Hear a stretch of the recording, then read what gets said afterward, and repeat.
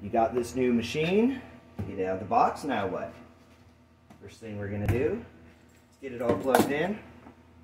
Power plug goes here, pedal goes down here on the bottom.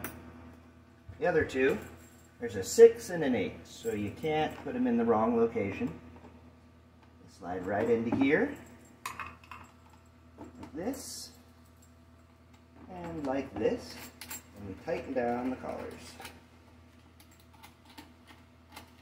Alright, now it's plugged in. On the back of it, power switch. Turn that on. This is your temperature control, and this is your motor speed. As you can see, our temperature's already going up. We want to set it, so we hit set. We can adjust it. We'll put it at 150, and then hit set again. Your pedal, every time you hit the pedal, it does 1 cycle. If you hold the pedal down, it will continue to cycle, and this adjusts how fast it cycles.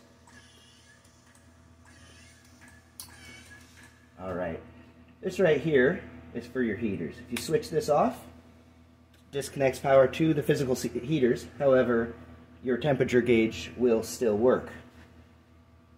Heaters back on, heat your liquid up. That is general operation for this machine.